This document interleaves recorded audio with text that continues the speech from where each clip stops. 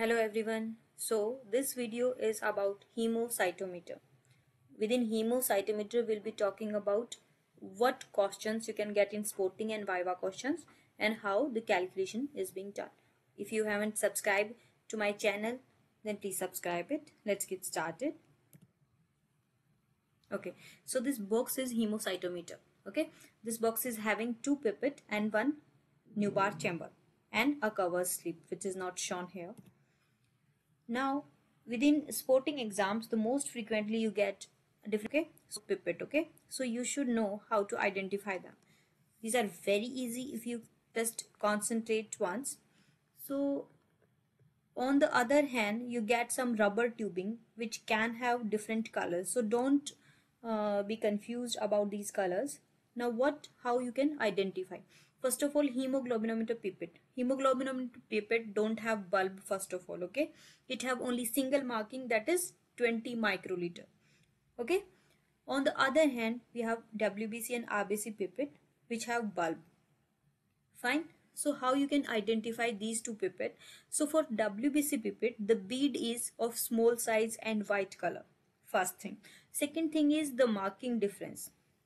The marking on WBC pipette is till 11. So 0.5 and 1 is same for both and 11 marking in WBC. That's how we 20 times dilute the blood here because WBC count is not as large as RBC. On the other hand, RBC have red bead in the bulb which is larger. So bulb is larger and bead size. So okay. So if you talk about marking, then the marking are in RBC pipette, the marking are 101. So it's 200 time dilution. As we know, RBC concentration in our blood is much higher in millions. On the other hand, WBC is in thousands. So more dilution is required in RBC. So we have more marking 101. So 200 time dilution. So this way we can easily find out which pipette is placed in spotting. Then the same. So don't be confused about the color of this rubber tubing. Okay, so it's not necessary that it will be red always for RBC because these can be interchanged easily.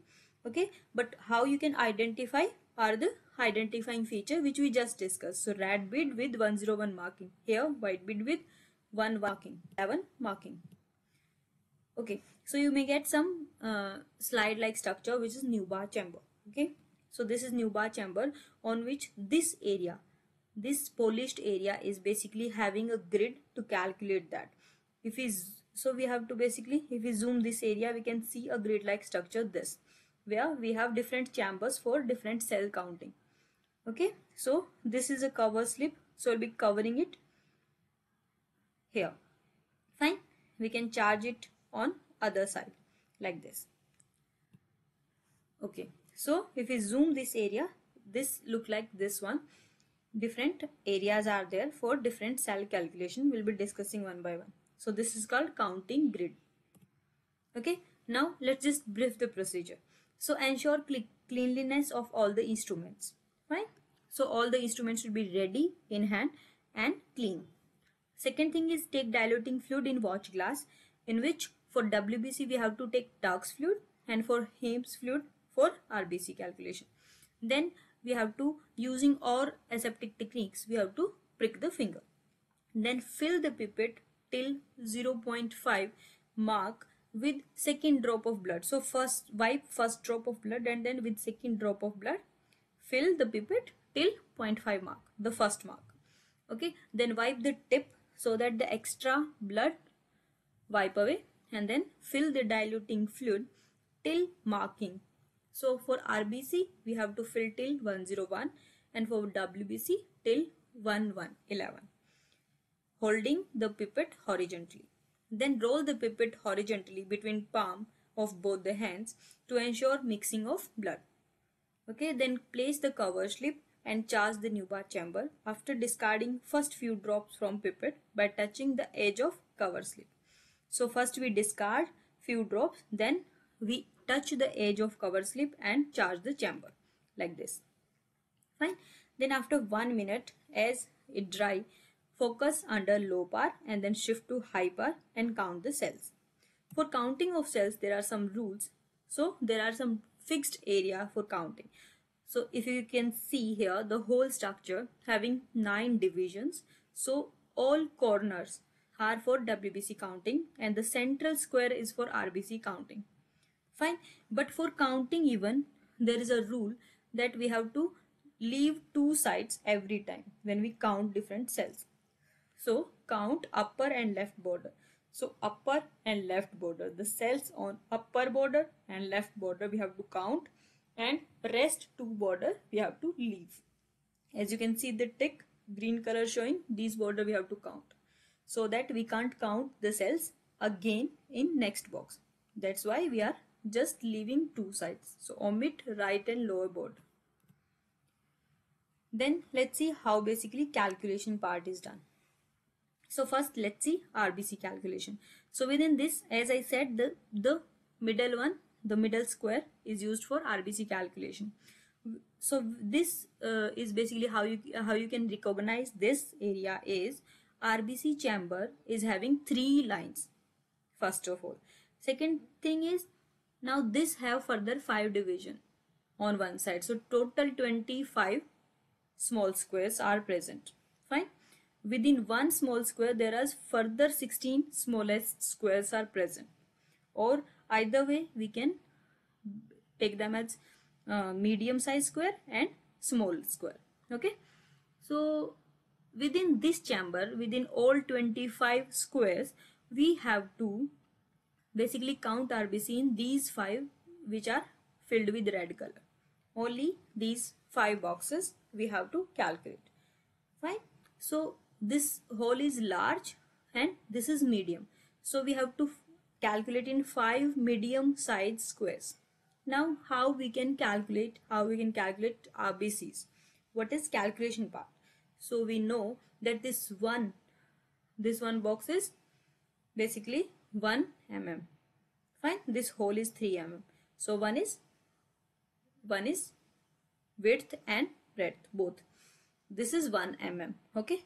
So 1 square, if we say, this is 1 by 5 mm. Fine. Now we know that RBC calculation or WBC calculation, the number is per cubic mm. Okay, which is basically showing the volume. So nothing, we have to just calculate the number of cells and we have to calculate the volume of cells. So how we can calculate the volume of these 5 medium sized squares? How? So this hole is 1 mm. So fifth division will be 1 by 5 mm. Okay.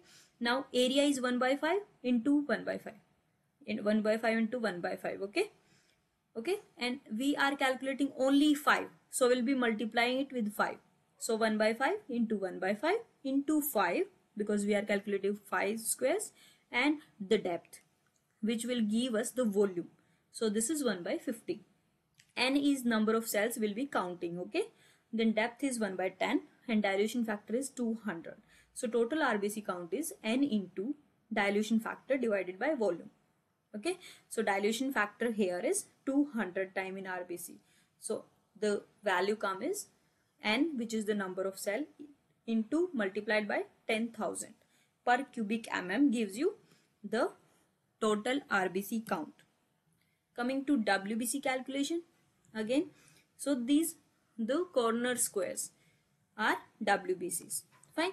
Now we know that this one square, the length and breadth both are 1 mm. Fine. So the volume will be 1 into 1. Okay. So 1 into 1. We know depth is 1 by 10, that is 0.1. So the volume of one square, one big square, is 0.1. And we know we have to calculate in 4 big square. So 0.1 into 4. So volume is 0.4. Okay. N is number of cell and depth we know, and dilution factor here is 20. Okay. So total WBCs are N into dilution factor divided by volume. So N into 20 divided by 0.4, which is the volume. So the result is N into 50. So the WBC came out to be whatever N value we count, we have to just multiply it with 50, which gives us the WBC count. So this way we can calculate RBC and WBC, and we can recognize all the apparatus part. So that's all about hemocytometer. Thanks for watching.